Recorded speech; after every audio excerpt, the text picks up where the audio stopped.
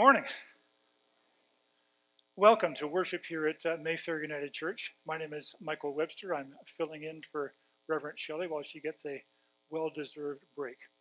I'll be here next Sunday as well. This is the Sunday in which the rest of the country got an extra hours of sleep, and I don't care. I don't want an extra hour of dark in the morning. I like the getting up in the morning. So happy with that. I had a great summer. I hope you guys had a great summer. Good. Lots of people did. Good. And finally, just let me say what a treat it is to have people here. I'm so happy to see real people instead of just talking to a camera. What a delight. Although I have to say, it did mean that I had to polish my shoes yesterday. When you're just talking to a camera, you don't really worry about how dirty your shoes are. So I had to clean up my shoes. But anyway, that's all right. Let's bring ourselves into a time of worship now with our call to worship. Today we remember. We remember courage and sacrifice. We remember fear and suffering. We remember freedom and those who have preserved it. We remember the terrible cost of freedom. We remember, lest we forget.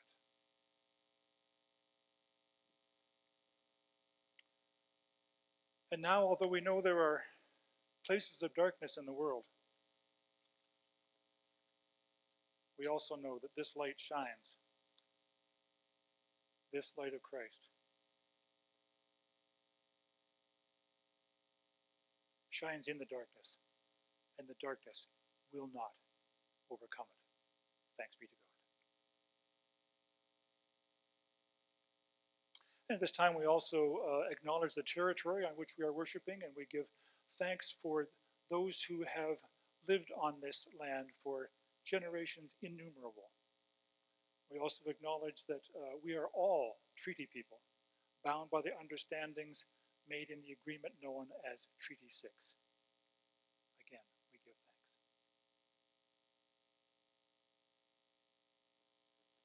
Please join me now in our prayer of approach and confession. The words will be on the screen. I'm not sure that anybody at home is listening. We've had a glitch, and my YouTube feed is not showing anything. But anyway, together we can join together in these words.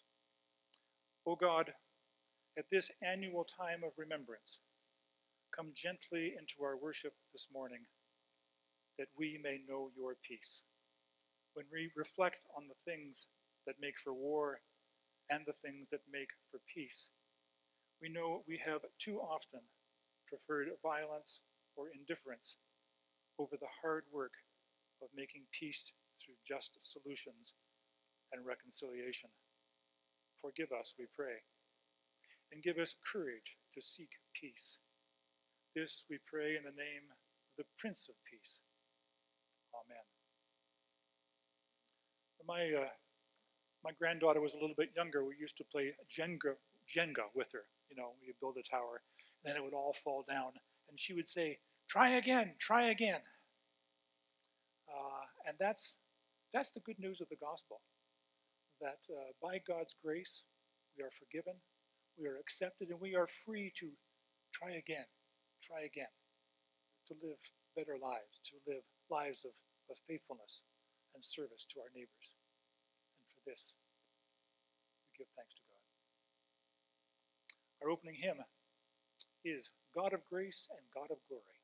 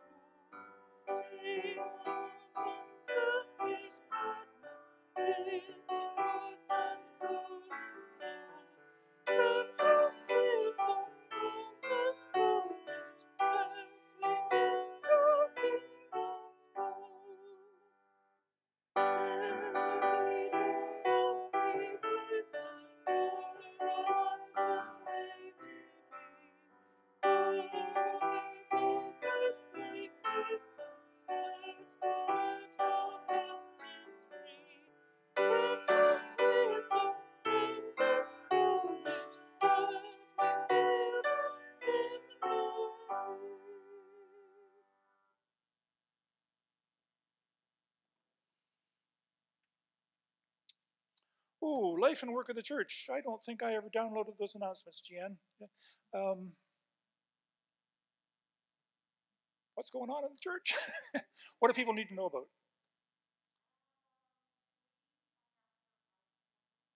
Sign up for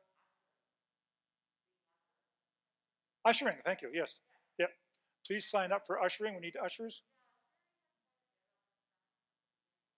Yeah.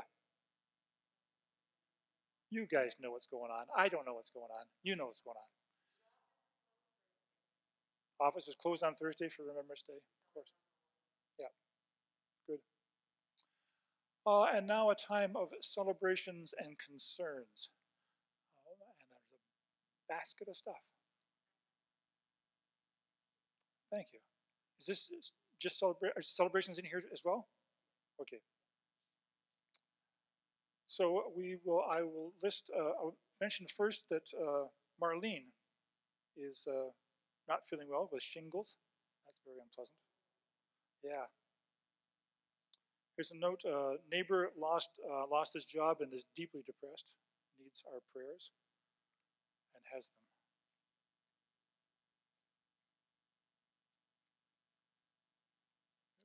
Get through this list here. Sue Sawatsky has been home for 4 days and is starting to walk. Did she have a knee surgery or do we know? Fell and broke her hip. Oh my goodness. I'm sorry to hear all of that. That's all I'm seeing here. But we do hold those people in our prayers. Are there any celebrations you want to just shout out at me? Anybody happy about anything? Yes.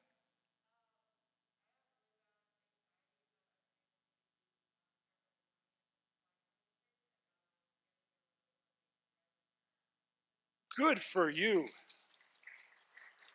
We're proud of you. Way to go. That's hard work. Well done. Anything else? Okay. I know you're happy about stuff, but you just think maybe it's not, enough to announce. Yes, Philip.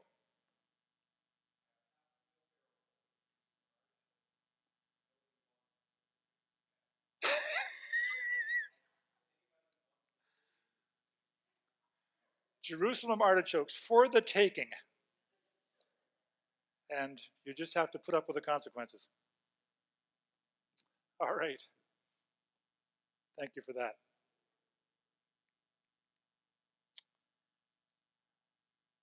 Now let's take a moment to share the peace of Christ, and we don't do that the way we used to do it, of course. But if you want to wave at people or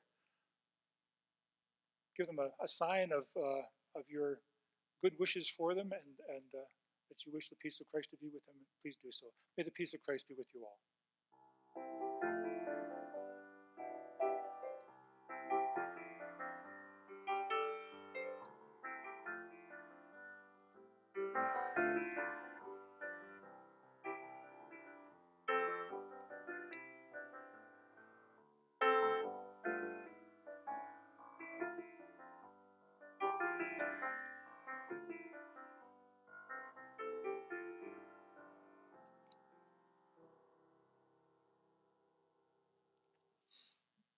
Now, a time with the children, a chance to talk with our young ones.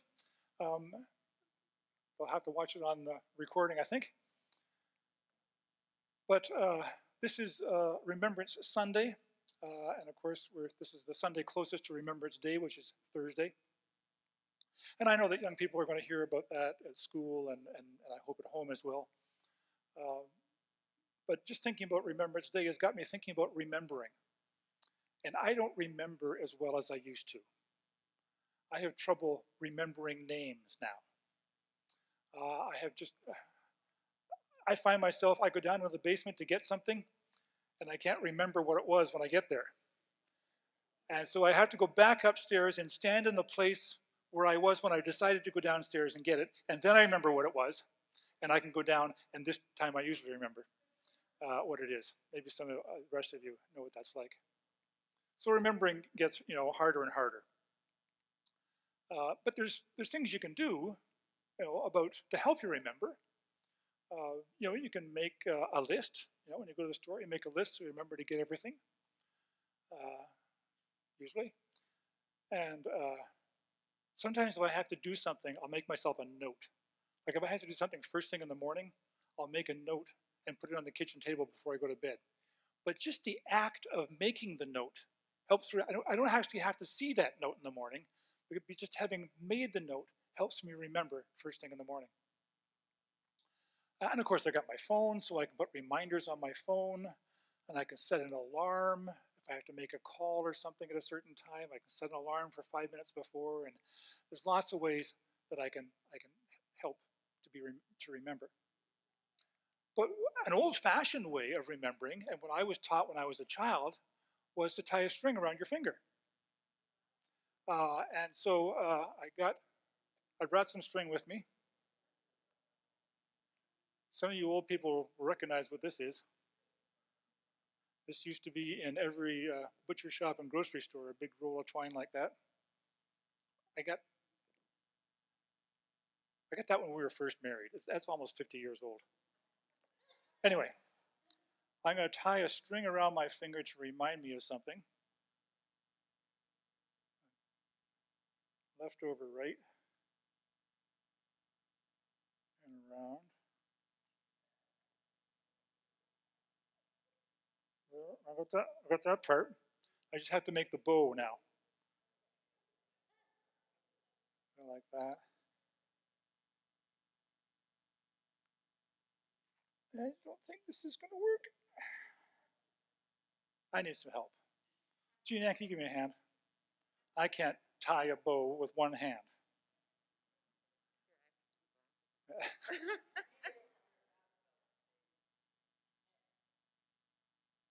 have had a longer piece of string,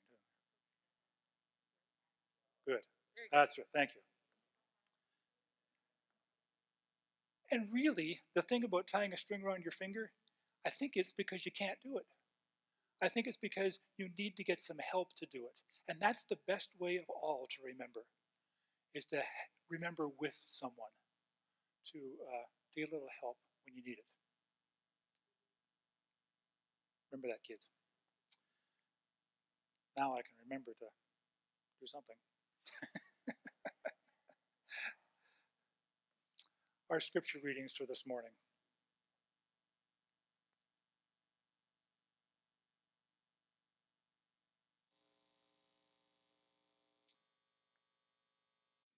Today's scripture reading is from Ruth, chapters 3, verse 1 through 5, and chapter 4, verse 13 through 17. Naomi, her mother-in-law, said to her, "My daughter, I need to seek some security for you, so that it may be well with you. Now here is our kinsman, Boaz, with whose young women you have been working. See, he is winnowing barley tonight at the threshing floor. Now wash and anoint yourself, put on your best clothes, and go down to the threshing floor. But do not make yourself known to the man until he has finished eating and drinking. When he lies down, observe the place where he lies. Then go and uncover his feet and lie down, and he will tell you what to do." She said to her, "All that you tell me, I will do." So Boaz took Ruth, and she became his wife. When they came together, the Lord made her conceive, and she bore a son. Then the woman said to Naomi, "Blessed be the Lord, who has not left you this day without next of kin, and may his name be renowned in Israel. He shall be to you a restorer of life and a nourisher of your old age. For your daughter-in-law who loves you, who is more to you than 7 sons, has borne him." Then Naomi took the child and laid him in her bosom and became his nurse. The women of the neighborhood gave him a name, saying, "A son has been born to Naomi." They named him Obed. He became the father of Jesse, the father of David. Reading from Mark, chapter 12, verses 38 through 44. As Jesus taught, he said, "Beware of the scribes who like to walk around in long robes and to be greeted with respect in the marketplaces, and to have the best seats in the synagogues and places of honor at banquets. They devour widows' houses, and for the sake of appearance say long prayers. They will receive greater condemnation.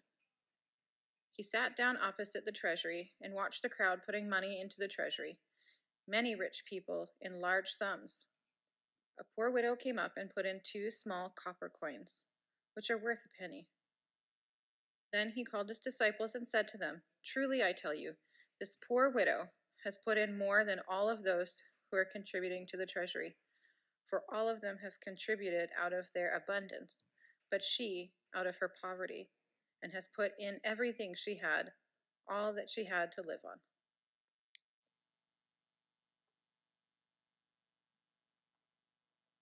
Thank you. I don't know that young woman's name, but thank you. And our hymn is Spirit, Open My Heart.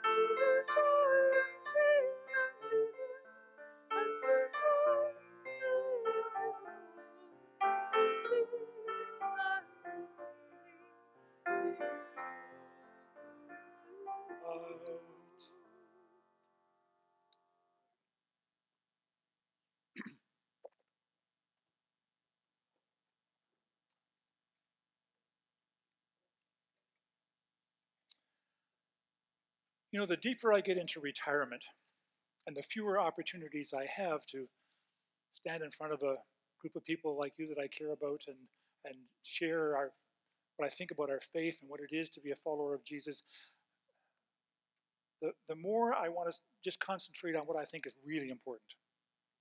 And one of the things I think is most important is this idea of grace. Now, my dictionary says that grace means an unmerited favor. In other words, a gift. That's what grace is. You know, when you see an athlete, or maybe you watch Dancing with the Stars, or in my YouTube feed, I get old black and white clips of Fred Astaire, and you know, you see somebody like that, and you think, oh, they're so graceful. What you're really saying is they have a gift, because to be graceful is a gift. God's grace is a gift. It's not something we have earned. It's not something we deserve. It's not something we've worked for. It's not a reward for long service, you know, like a kind of a spiritual version of a gold watch. It's just a gift. And the appropriate response to receiving a gift is to be grateful, right? It's no coincidence that the words graceful and grateful come from the same Latin root, because they're so connected. I was driving somewhere a while ago, and I heard Paul Simon singing Graceland. Graceland. It's a song about him shortly after his divorce, driving with his son to go to Elvis Presley's mansion, which of course is called Graceland. Now, I don't care about where Elvis used to live, but I was struck by the song's concluding line: I have reason to believe we all will be received in Graceland. I have reason to believe we all will be received in Graceland. See, Graceland to me isn't just where Elvis used to live, it's where we live. It's faithland. It's the unmerited gift of God to us all. It's the Spirit of God in our midst.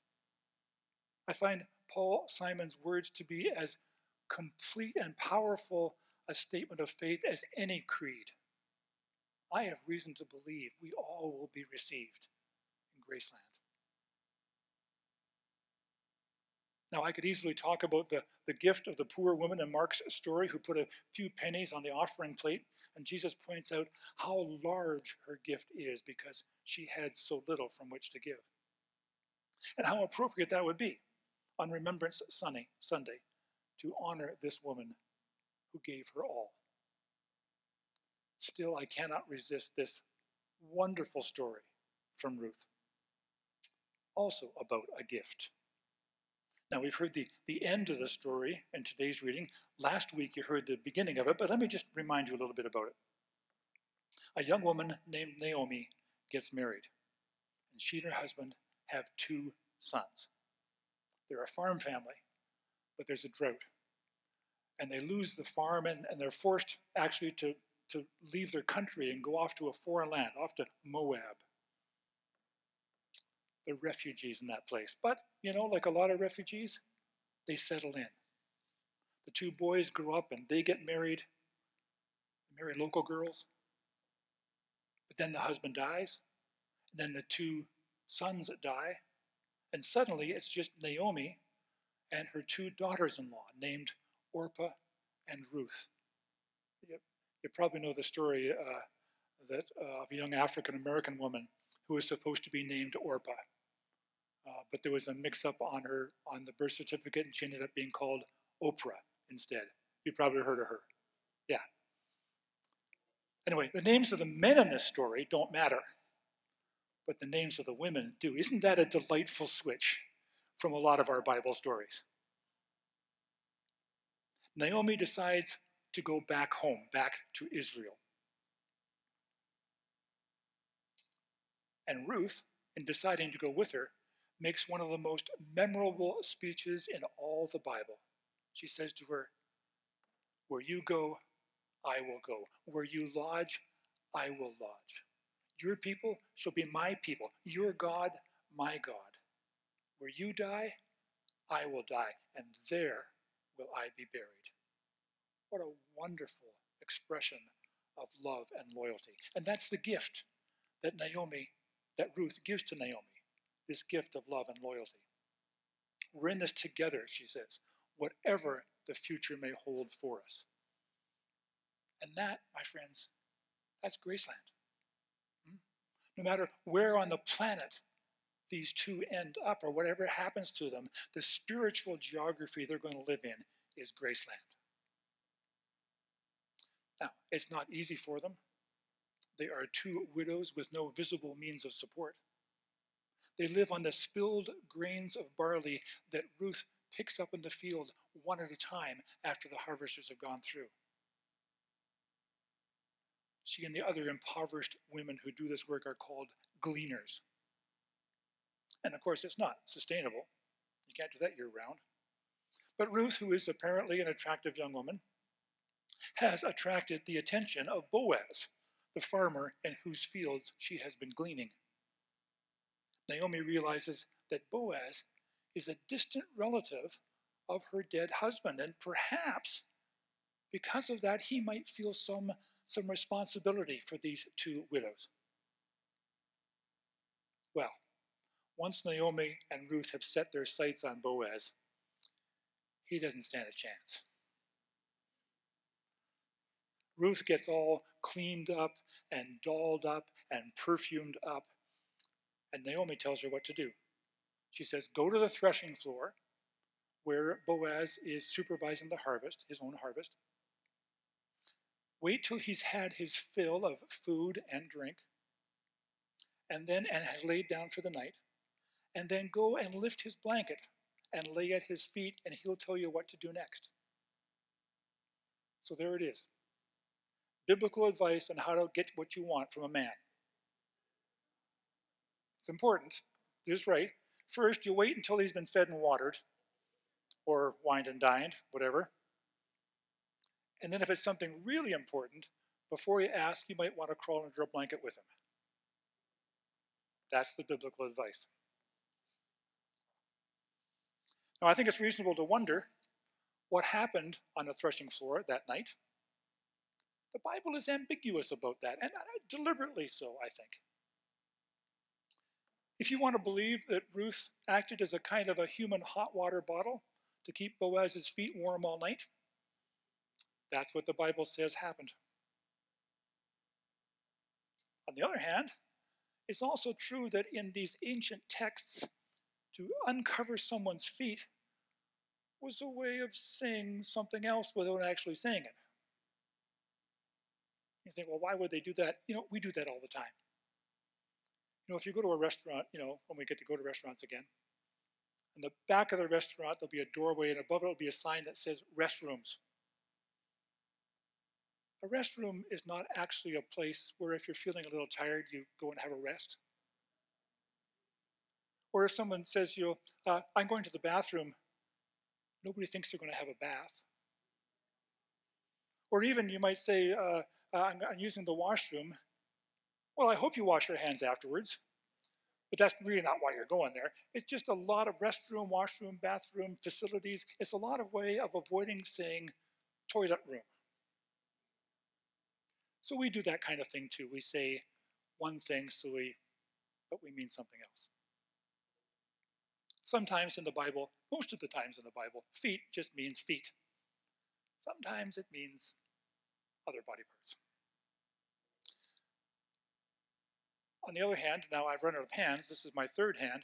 On the third hand, in ancient Hebrew, the word translated here as blanket also means wing. So when Ruth says, throw your blanket over me, she might be saying something like, take me under your wing. Maybe that's what's going on. No matter what happened or didn't happen on the threshing floor that night, and it's really none of our business, in the morning, the first thing that Boaz said to himself when he woke up was, I have to marry this woman. And so he did. And in the terms of the story, this too was a gift. And as far as we know, they lived happily ever after in Graceland. Now, the reason this story is in the Bible, aside from the fact that it's just a rip-roaring good story, is found in the last verses we heard this morning. Ruth, a foreigner, is the great-grandmother of David, King David. Yes, it's true. The ancestry of David, the great hero of Israel, is not pure. If David had lived in the American South 100 years ago, if his great-grandmother had been black, then he would legally have been black. He would have had to drink from that fountain set aside for the colored folks, But in the Bible, what mattered is not David's ancestry, but as Martin Luther King said, the content of his character. What mattered was the gift of Ruth's love and loyalty. Now, for me, the acceptance of Ruth and of David, despite his ethnic impurity, gives us reason to believe we all will be received in Graceland. There's another story about grace I'd like to tell you. It's about a young man named Gordon Arthur Kelly. He used his middle name, Arthur Kelly, who died a few years ago at the ripe old age of 97. Arthur Kelly, was born in Moose Jaw, was going to say Moose Jaw, Saskatchewan, but really, how many Moose Jaws are there? He was born in Moose Jaw, but he didn't stay there for very long. His mother was unmarried at a time when that was a scandal, and so she gave him up for adoption. And before long, his adoptive family moved to California. Now, Arthur Kelly's adopted family treated him very well. He says in retrospect, but at the time when he was a kid, he thought they were pretty strict and they gave him a lot of chores to do. So when he was a teenager, he ran away from home.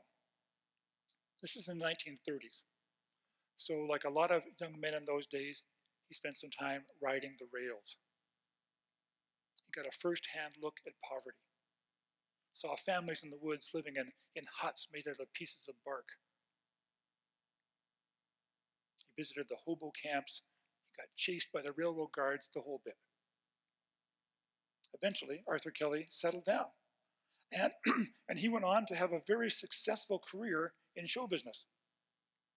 He hosted a popular television show for 25 years. He appeared in movies. He wrote best-selling books. He was a household name. Everybody knew this fellow. But he never forgot those days riding the rails. Now, wait a minute, you're thinking. I never heard of Gordon Arthur Kelly. He can't have been that famous. Well, that's because that was his birth name. In show business, he used his adoptive name, which was Art Linkletter. Now, it's been a while since Art Linkletter was on TV, so there may be some folks who still don't recognize that name.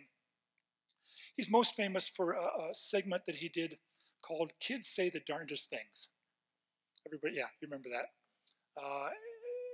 On live TV, he would interview children, and he had a real knack for getting these kids to open up and say something that was adorable or hilarious or outrageous. Very popular segment. And as someone who occasionally interacts with children live, I can vouch for the fact that kids do sometimes say the darndest things. They really do. In his later years, Art Linkletter was asked what he remembered about those early years riding the rails. He spoke about poverty and how you really don't know what it is unless you've lived it. He spoke about how people helped each other. I'm paraphrasing here, but he said that there was the worst that could happen to people, but it often brought out the best in us. If he had to choose one memory, he said, it would be the man who shared a sandwich with him. Art was hungry, and he came across another hungry man who had a sandwich, and without a word spoken between him, the man handed Art half of his sandwich. Looking back on it decades later, Linkletter was still amazed. He didn't even hesitate, he said. Didn't even hesitate. See, that's Graceland. Now, let me be clear about that. Graceland is not a place. Graceland exists wherever unmerited favor shows itself. Graceland exists wherever and whenever gifts are freely given with no expectation of return. Graceland is God's gift of the life and teachings and death and resurrection of Jesus of Nazareth. Graceland comes into being in the ministry of this congregation. Graceland comes into being in the generosity we show to friends and to strangers in our daily lives. The giving of a smile or a word of encouragement. A show of support that means so little to those who give it and means so much to those who receive it. I hope you will join me, not just in seeking to live in Graceland, but also in inviting others to join us there. For I have reason to believe we all will be received in Graceland. Thanks be to God.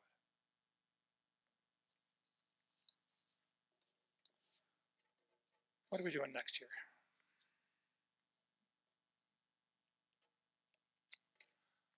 We join our hearts and minds in prayer. God of skies so blue and clouds so white, of the bright, blessed day and the dark, sacred night, we think to ourselves, what a wonderful world. We give thanks on this day for the glories of this autumn season, for cool mornings and sunny afternoons, for leaves that skitter across our path and scrunch beneath our feet. Winter is coming on some tomorrow, but we bless you for today. We give thanks for the raucous chatter of a cedar bush full of sparrows, for snowshoe hares standing upright to eye us warily, for magpies chasing each other through the treetops. We give thanks for friends and family members who share with us their love and their laughter. What a wonderful world you have made. We give thanks for the freedoms we enjoy and for those whose sacrifices made them possible. We remember the lives that were lost and the scars, both visible and invisible, that were being born and still are. We pray for peace. We pray never again. We also pray for those who are sick and for those who are grieving, for those whose businesses have closed and those whose jobs have disappeared. We pray for those who are lonely and isolated, for those who are quarantined, for those who are just tired of the whole thing. We pray for courage and resilience and for that peace of mind and heart that is your presence in our lives. Be with our healthcare workers, essential workers, and laboratory researchers. Bless them in their work and grant them strength to carry on. We pray for our friends in other nations as they struggle, and we pray for ourselves as well, that our leaders at every level may govern with wisdom, compassion, and understanding. These prayers, as well as the secret longings of our hearts, we bring before you in prayer, and we continue in the prayer with the words that Jesus taught, saying together, Our Father, who art in heaven, hallowed be thy name. Thy kingdom come. Thy will be done on earth as it is in heaven. Give us this day our daily bread, and forgive us our trespasses, as we forgive those who trespass against us. And lead us not into temptation, but deliver us from evil. For thine is the kingdom, the power, and the glory, forever and ever. Amen. Our closing hymn is May the God of Hope go with us.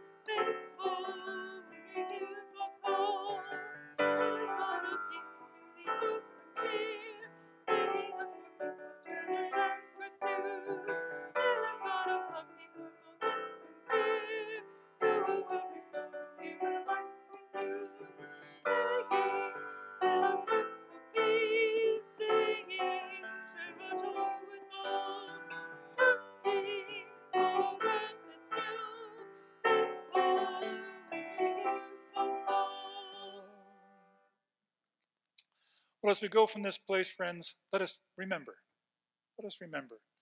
that the God of hope does go with us. That we are called to be beacons of hope for others as well in our lives. Go now in peace. May the grace of our Lord Jesus Christ, the love of God, and the companionship of the Holy Spirit go with each one of you this day and evermore. Amen.